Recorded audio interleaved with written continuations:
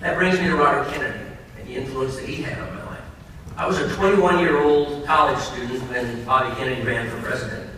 And it was a remarkable campaign, unlike any I've seen before or after. It was a campaign that truly focused on equity and opportunity. It was a campaign about underrepresented farm workers in California. It was a campaign about poverty and hunger and children starving to death in the Mississippi Delta and on the Pine Ridge Reservation. And it was a campaign that asked difficult and disturbing questions. Questions about a GDP that measured wealth but not well-being.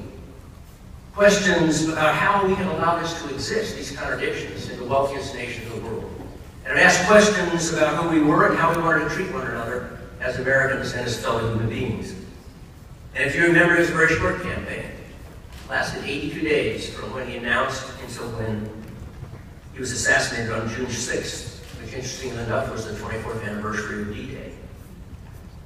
I was inspired by that campaign because of his sincerity, because of his passion, because of his courage to speak from the heart and say things that needed to be said. And for the moment that he died in Los Angeles, I knew that this is where I wanted to be, and I wanted to commit myself to public service.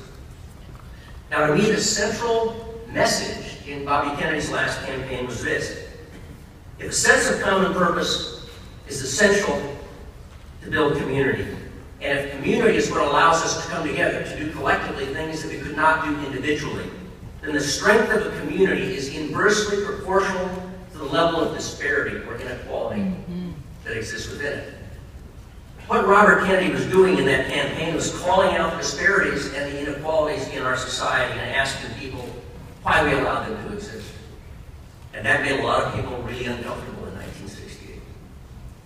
That was 46 years ago. And asking the same questions today still make a lot of people really uncomfortable.